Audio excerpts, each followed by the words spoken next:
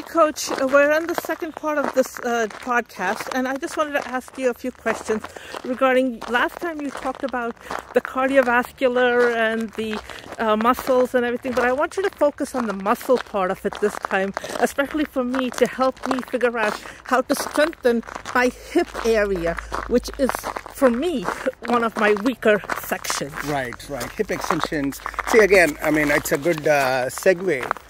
You're right, Shubha. In my last message, I was focused on the cardiovascular portion of our overall training, how cardio and how vascular portion gets, comes into play, builds up the aerobic efficiency and running efficiency overall. How does it improve? And definitely this time, let's talk a little bit about on the muscle side, the next part of that chain.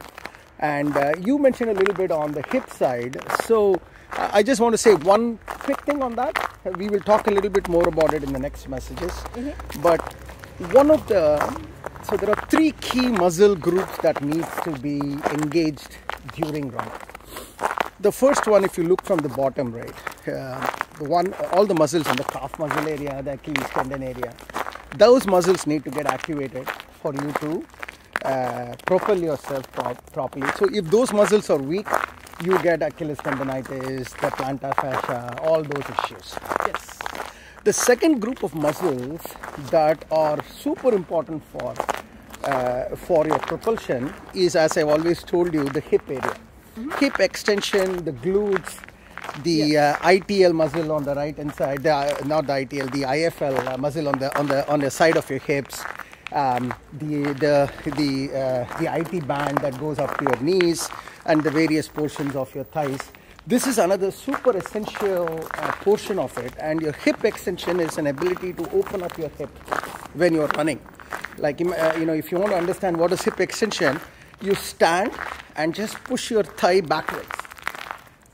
Just stand and push your thigh backwards. You see that? Yeah. That is what is hip extension. Literally, if you push your thigh backwards, what is happening? Just note what is happening on your waist, on your hips. Yeah. What is happening feel there? Like the muscles are pulling in and out. Correct. You see that two things. If you stand and push your thighs backwards, two things happens. One is something happens on your hip, and your glute gets activated.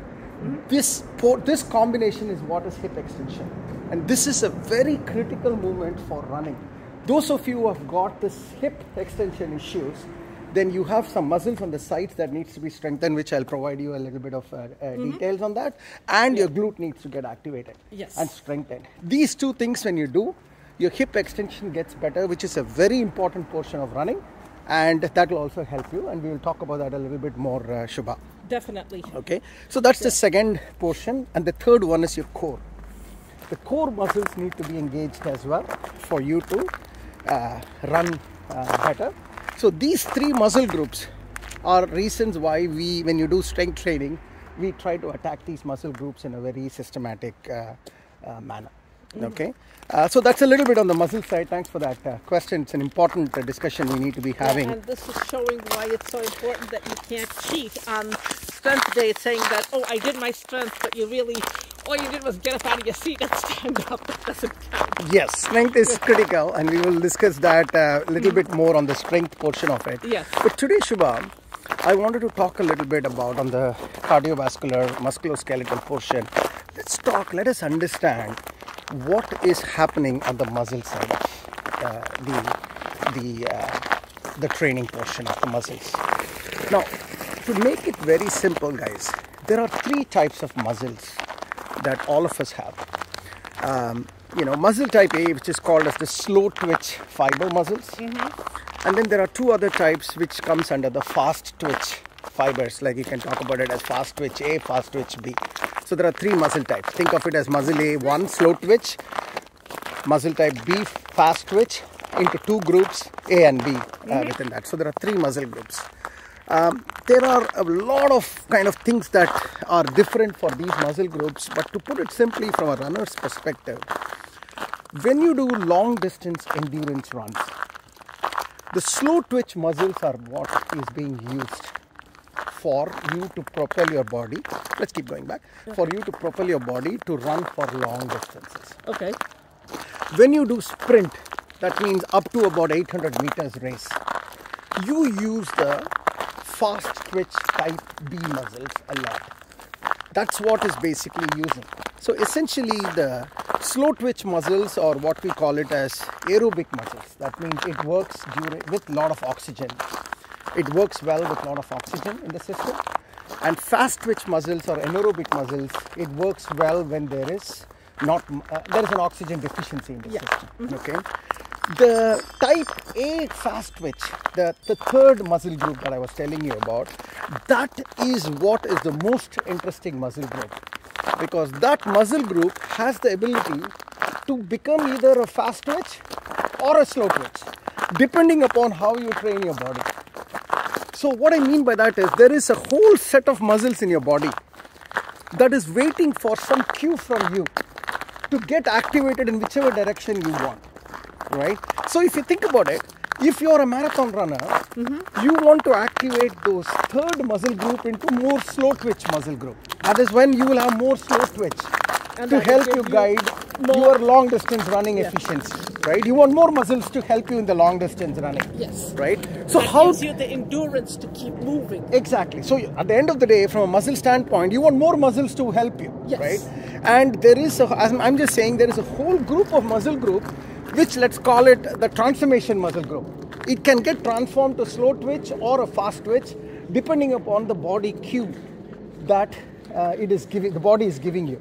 And the body cue is the aerobic state or the anaerobic state. Wow, okay. So that means if you are constantly training in aerobic state, then this third group of muscle set is getting the cue that, I need to convert myself into the aerobic muscles or slow twitch muscles. Oh, slow twitch. Or in other words, the body gets more and more slow twitch muscles, which is better for long distance running. If you're constantly running in anaerobic state, then these muscle group gets the cue that, maybe I need to convert myself into a fast twitch muscle. Or in other words, it is just getting converted into the sprint muscle group. Right? So that is why if you don't run your CP runs properly, if CP is essentially what? Conversational pace, or where you're able to talk like this without feeling like you're getting out of breath. Correct. Or in other words, CP runs are aerobic runs. So if I'm asking you to do CP runs, which is the bulk of our training, and during those CP runs you run faster, what happens is you are running in anaerobic state, when your expectation is to run in aerobic state. Not what you want if you want to do a half marathon or a full marathon. Correct. So, ultra marathon. Correct. But coming back to the muscle side, when you're running in anaerobic state running, you are converting more of this type B fast twitch muscles to type A fast twitch muscles instead of the slow twitch muscle, which is what you want. Right? Or in other words, you are developing the wrong muscular system for the run that you are trying to do, and as a result you are not getting better in endurance running. Yes. So that is why you will see most coaches say, run slow now to become faster later. Very important thing for you all to understand. When you run slow now, that means you are running more and more in aerobic state. That means you are converting more and more of the type B fast twitch muscles to slow twitch muscles. That means you are getting more and more slow twitch muscles in your body, and as a result, over time, you are having more muscles to give you endurance runs, and thereby you are able to increase pace in endurance runs. So, in other words, doing the runs the way you are asking us to do it, you're ensuring that when we say we want to go from a 5K to 10K to half marathon, we can do so without feeling that we're overexerting ourselves. That is correct. So run slow to run fast later is the message I want to give you in message 2.